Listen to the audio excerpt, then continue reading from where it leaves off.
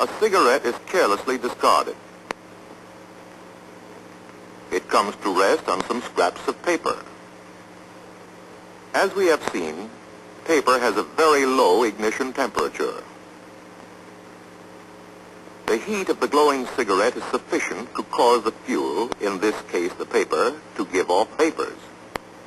Oxygen is present, and when the vapors are given off in sufficient quantity, they flash, the heat of the cigarette being high enough to supply the ignition temperature. Because of the surface area, the fire spreads rapidly.